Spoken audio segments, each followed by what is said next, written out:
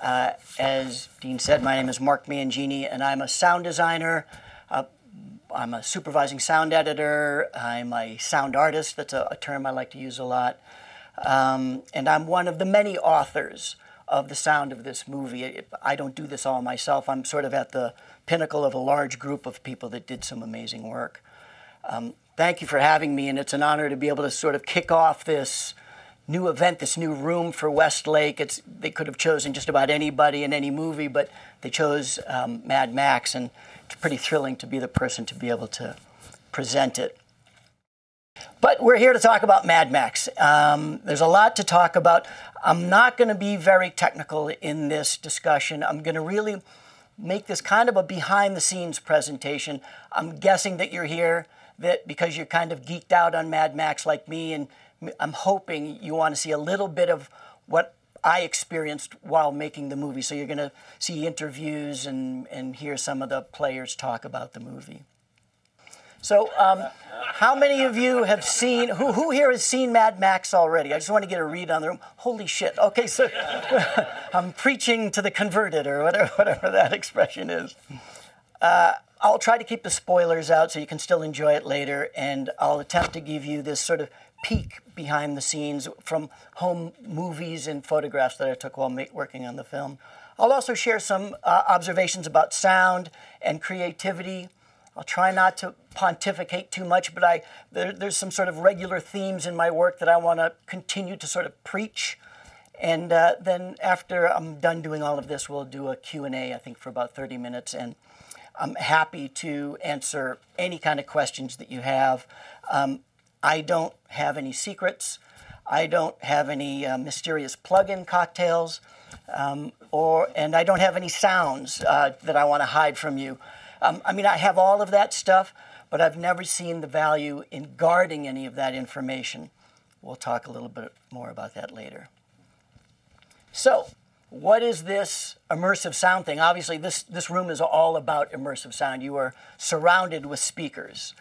And it may just simply be that. It's an array of speakers that allows the sound artist to surround the audience with sound. Well, surely that's the physical aspect of sound immersion.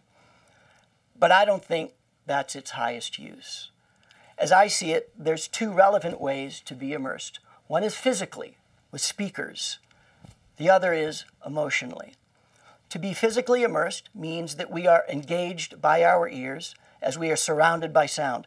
While this is a valuable filmmaking tool, I think it is in emotional immersion, using sound to tell stories, where sound design has its greatest hold and does the heavy lifting.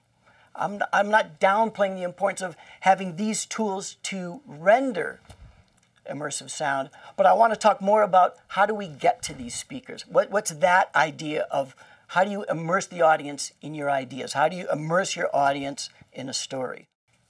And it's being immersed in emotion that I think grips audiences and aids in storytelling. It's all about using emotion. Emotion is the most direct way to engage and immerse an audience. Most of us don't understand emotions, and we certainly seem to ignore them in our work often. So my advice is, learn the fine art and the difficult skill of recording and converting your impulses and emotional responses immediately and into concrete action. These are the techniques that I used on Mad Max, and I've been leveraging and practicing my entire career. These emotions, these feelings, these impulses are often fleeting and easy to ignore, but they are truthful and useful. We are not trained to do these things as we have bought into the irrational notion that what we do is technical. And when I say we, I mean all of us. I'm sure there's some sound designers, there's some record engineers in here, there's some Foley people, there's some voiceover people, there's some commercial people. All of us are sound artists. What we do is not technical. That's a falsehood. Do not buy into that. Back to emotion. Learn to monitor your emotional state. Consequently, ask yourself, how do I feel? And try to get out of the unproductive dialogue that is in your head that asks, what do I think? Once you understand how you feel about something, you have a concrete basis for direction on where your creative impulses will lead you. And that leads to positive action and creative action. The people that you work for have mastered these skills already. Directors, actors, producers, musicians. It's valuable to begin to learn how to speak in their language. Another piece of advice I'd like to give you is to develop skills that have nothing to do with what you do or what you think you do. I've benefited most from taking acting classes, improv comedy classes, writing classes, cinematography classes, all disciplines seemingly unallied, having no relationship to what I do for a living, which is sound design for motion pictures. But actually, these skills are essential to being able to communicate what you want to achieve in sound with your filmmakers. And they all have a unifying core philosophy: always be in service of the story. I can say unequivocally that it has been my storytelling skills, my improvisational skills, being able to respond in the moment when I'm challenged by a filmmaker, and my ability to connect with how I feel that have got me satisfying work, far more than my ability to deliver a high-fidelity soundtrack or an immersive soundtrack. So, Mad Max. I got the call on a Friday night, and I was in Sydney the following Monday. No one quite knew why the film didn't sound right, but they knew it didn't, and they needed help. It was a good film, that much we all knew, but the film didn't live up to its potential. Could I put energy and vitality back into a soundtrack? Could I put the director's vision back on the screen? And could I do it in 4 weeks? As you will see, that was a severe underestimation of what it would take to complete the movie. Thus began my 7-month odyssey of redesigning Mad Max Fury Road.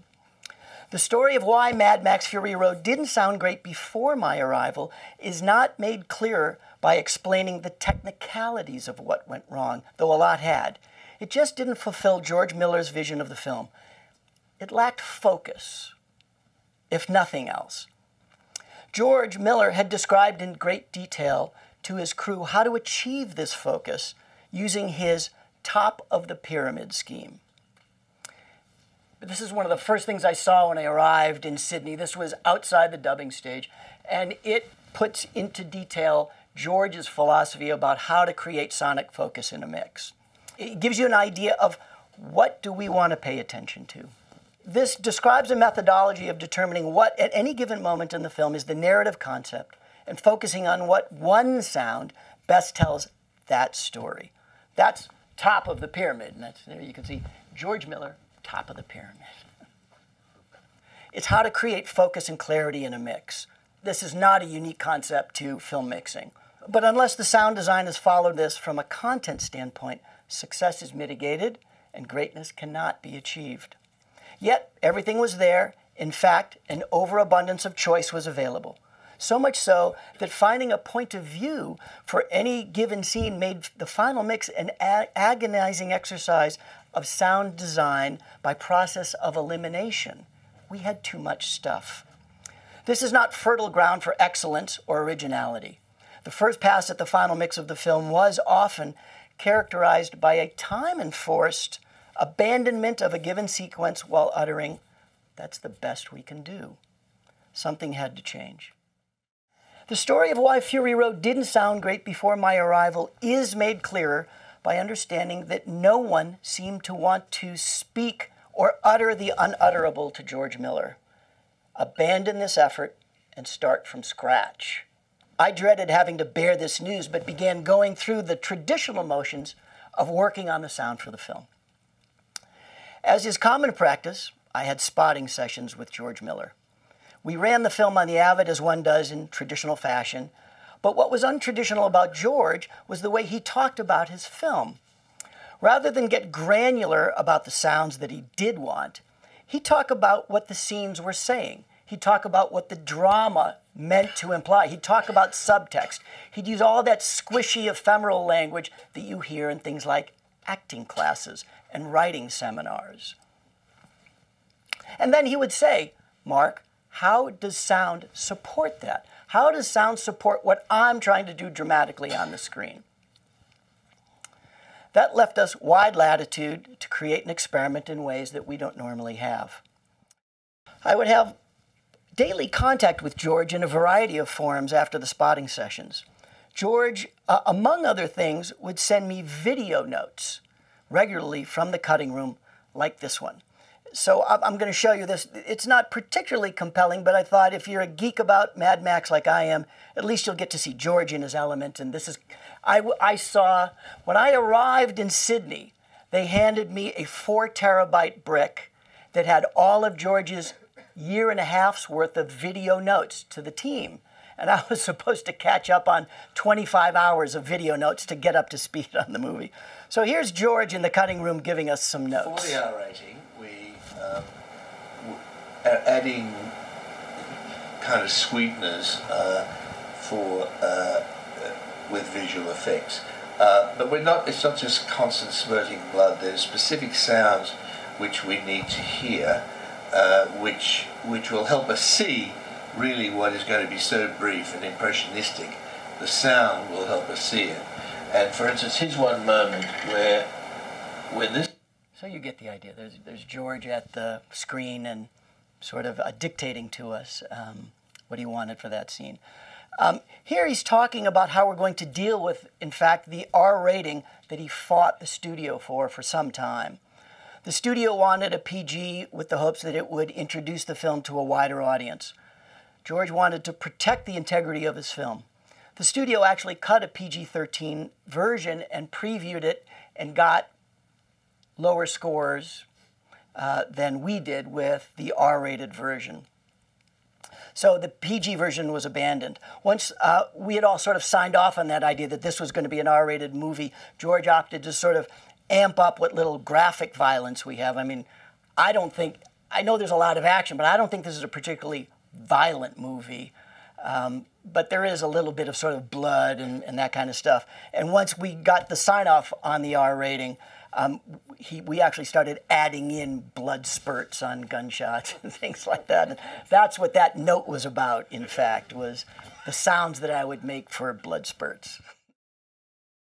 One of the other ways George would communicate with me was by voice memo, like this one. Hi, Matt. Hi, Mark. Just having reviewed and finished off the crowds in Spool 7, as we have done in Spool 1. Spool means reel, in case Peter Miller. There is a moment that you, in fact, mentioned, Mark, which is, wide, so as you take over the Citadel. And I realise probably now that we've got the crowd saying, let them up, there is a moment where we can take a little bit more time for that line of the so-called brakeman or the winchman way up on top to... You get the idea. I loved these voice memos that I got from George because I do this all the time. It's sort of a part of an obsession I have with never losing a good idea by documenting it the minute I have it. George did this regularly. I have a collection of 248 of those voice memos from George on a wide-ranging set of topics. He would do generally, this is a very complex film, and his day was crammed with DI, visual effects, sound, ADR, scoring, and these notes were usually generated in his car on the drive home at midnight. It was the only time he had a minute to sort of let down and let the brain flow freely, and then he'd dictate into his iPhone, and then he'd just email them to me. I can't stress enough the importance of this idea of documenting your ideas. You must capture your creativity the moment you have it, because these ideas are often fleeting. And I can tell you from experience, they don't come back. Whenever I don't capture an idea that just flashed through my brain, if I don't write it down, record it, do something, an hour later, I don't remember what the idea was. Create a space in your environment where the immediate documentation of these creative impulses is encouraged quickly and easily, and get them recorded. I like George to do it with my voice memo app for ideas, which always come in the car, at 8:27 in the morning, exactly 25 minutes after caffeine injection, and getting in the car to head to the studio. And there's real solid biochemical sort of evidence of the effects of caffeine on the brain and creativity.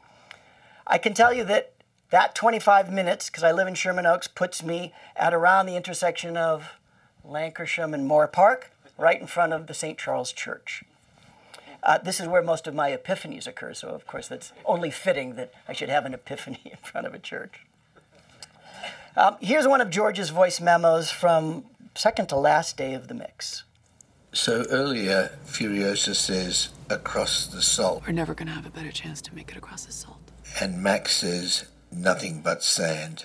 It would be good to try to replace his word sand with salt. I wonder if any of us can do the line and see whether we can get away with it. Well, I love that technique of a great director. He gives you an impossible challenge and sort of says, good luck, you know. George sent this at the very end of the mix, second to last day, and we didn't have time to cast a voice alike. Well, I wanted to impress him, so I did it myself. My voice can get actually pretty gravelly in the morning before I've had my coffee, so I captured it with my iPhone, and that's just a little dumb Easter eggs for my family, if nothing else, that you'll hear me as Mad Max. There's nothing but salt. In the next slide, we're in Sydney playing back spool 1 of the film for George after mixing all night. Again, this is not a very compelling video, but I wanted some of the geeks in the crowd to see kind of what our dubbing stage looked like and just get a sense of the sort of vibe in the room. So here's just a little piece of watching Reel 1 with George. The lights were down. You see George there. There's Chris Jenkins, dialogue and music mixer. Greg Rudoloff, effects, Foley, atmospheres mixer. Me up here at Pro Tools Station. Mankind was gone rogue, terrorizing itself. There are no nuclear experiments. The Earth is out there and some poison. We have become. You get the idea. It's a mix. It's pretty tedious. It's like watching grass grow. Each of us in our own way. Well, I mean, you watching somebody else's mix is like watching grass grow, and sometimes it can be when you're in the mix. It can be like watching grass grow, but it wasn't like that for us. This mix was not. Maybe you can tell by that, but there's not a lot of energy in that room. This mix was not going well. George was testy and not getting what he wanted. The sound team began to really bond around this obsession with making a great soundtrack. I found, surprisingly, an uncommon ally in Tom Holkenborg, also known as Junkie XL, the composer of the film, who has since become a fast friend. He and I were determined to break the mold and really make this collaborative effort where music and sound worked well together, but in a way that we designed collaboratively. To accomplish this, we would meet every morning for coffee. Here's that biochemical thing again. We would meet every morning. We'd get picked up at the hotel, and we'd designate a different coffee shop every morning and order 2 lattes, and then the conversation would begin. And we'd talk about the movie. There was none of the usual territorial nonsense that accompanies legendary battles between music and sound effects. There was simply a dialogue about what the film was trying to achieve, narratively, and how we both could get to it with the tools that we had at our disposal. I think my musical background, I'm a guitarist, engendered some form of trust with Tom. I certainly spoke his language. Junkie and I were, in fact, embedded at the mix stage at Deluxe Stage 1. Our rooms were just behind the mix room that you just saw, giving us immediate access to an ongoing mix we were attempting to improve. While I was in one room designing sounds, I could hear Junkie down the hall composing and writing the score and building it as we were doing it together. It was fantastic and immediate. Also note that red hoodie. We'll come back to that in a second. Look at it carefully. Here's a magical moment that I caught as I walked down the hall to ask Junkie a question about something I was working on, and I caught him in the middle of his process.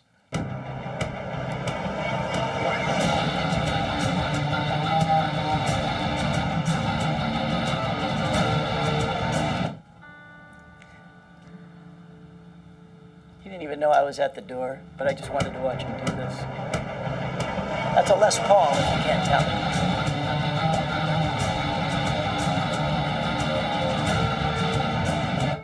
And he goes ad nauseum, so you sort of get that idea. There's an interesting footnote about Mad Max that when George presented the first draft of the script, this is wildly different than the first draft in 2001 or 2002. It was a story of Max, not Furiosa, and it was Max's adventure through the desert and the Badlands or the Wastelands. And he was accompanied by the Doof Warrior, like his minstrel. Like the minstrel was commenting with music, with the distorted guitar music, as Max experienced the story. So we got to have a lot of fun, and we fooled around. We'd try to break up the anxiety of working all night and the creative pressures with silly activities. Junkie was an inveterate practical joker, so to have a little fun, I thought I'd have one on him. Again, notice the red hoodie. This was what he wore every day to the mix for 8 months. Note the scantily clad woman. It drove his wife crazy, so I had an idea to diffuse it and give the crew a little bit of a laugh.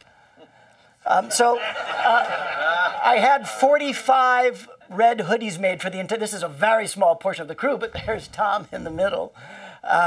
We gave one to George as well. We have a precious picture of George in it, but he won't let me show it. And we surprised Junkie all wearing these at the front door when he came in. And in case you can't see what's on our hoodies, so here's a cute girl kind of topless, so I put this on our hoodies. He hates this picture. He refused. I think that was the only time he wore it, was that one morning. But the fun would sadly often lead to the realities of trying to turn around a mix that wasn't going well and how I could get it back on track. I knew I could make the film sound better, and I knew the film needed it. I just had to tell George Miller with candor. I thought the film needed a rethink and the consequences that came along with it. Telling the studio the film wouldn't be finished on schedule, needing 12 more weeks of mixing and sound editorial, and a sum with a lot of zeros at the end of it to accomplish all of that. I had many sleepless nights in that first week where I imagined how my firing would look and feel. But I summoned all my courage, and I made this pitch to George, and it was received warmly and with encouragement, I might add. And we proceeded with my plan to relocate the film to Los Angeles and redo the sound of the movie. This meant giving every sound meaning and intention and using sound to tell the story beat by beat. Top of the pyramid. Making the vehicles, especially the war rig, the massive truck that Furiosa drives, recurring characters in the drama, which they were. The war rig probably had more screen time than Max did. They each needed a personality. They needed to do more than accelerate or slow down, travel from right to left, and be threatening at one moment or a haven for safety at another. Over the course of the next few months in LA, we became a tight-knit unit of filmmakers that worked as a collective. Here you can see George Miller on the left, as well as Chris Jenkins, Greg Rudoloff, David White, my co-nominee for sound and co-sound designer, and myself. It was a very rare and invigorating environment where we made all our decisions together, huddled as a team around a mixing console. Here's a shot of Greg Rudoloff at the console in Warner Brothers Stage 10 during the last days of our third final mix, and we had 3 final mixes totaling 75 days. That does not count pre-mixing, dialogue, sound effects, Foley, atmospheres, ADR, group walla, crowds. I haven't done the total on all of that. I'm sure it's on the order of 150 days of mixing over the course of 2.5 years. We had some fun one day when George sent me a voice memo, I don't remember the number, describing a sound he wanted vocally. George was not usually at a loss for words, so this seemed fun and uncharacteristic of him. So I copied his vocal sound effect and put it in the mix. Here's that moment when I put it up on the desk for Greg Rudoloff, the sound effects mixer.